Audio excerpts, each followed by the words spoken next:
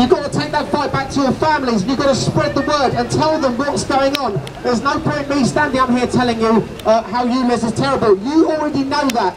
You've got to talk to other people. You've got to get them to understand what's going on. ULEZ is just a small part. We've got road user charging coming up. I'm not going to babble on for too long because I'll be talking to you a bit later. But the point is, you've got to spread the word. So what you're watching today, live stream it, share the hell out of it. Tag your friends, tell your friends. You've got to spread the message. Give yourselves a big cheer and I'll speak to you soon. Yeah!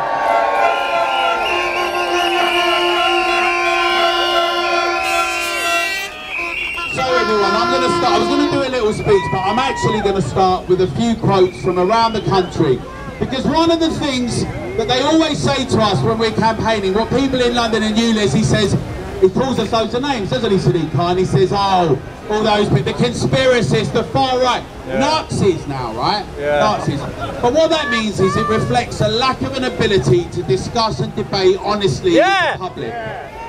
It's a contempt for the public and an inability to explain the merit of your arguments. Why are you doing this when over 65% said in your so-called consultation that they did not want this?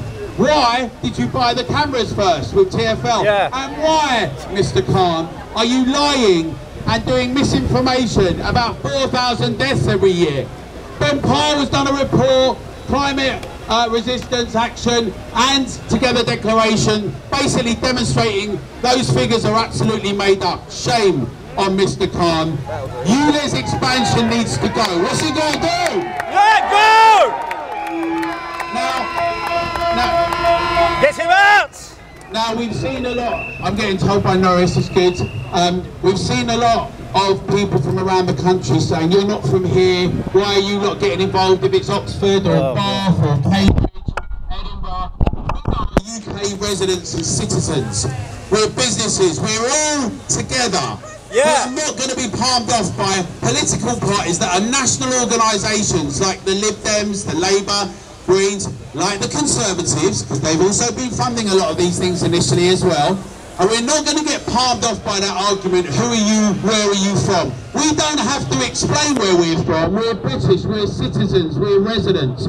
We can have support everywhere. So today we've got a lot of campaigners from London, from outside London. We've got a great array of speakers. We've got councillors, MPs, but we've got people, friends, that are campaigning, like Mark from King's Heath in Birmingham.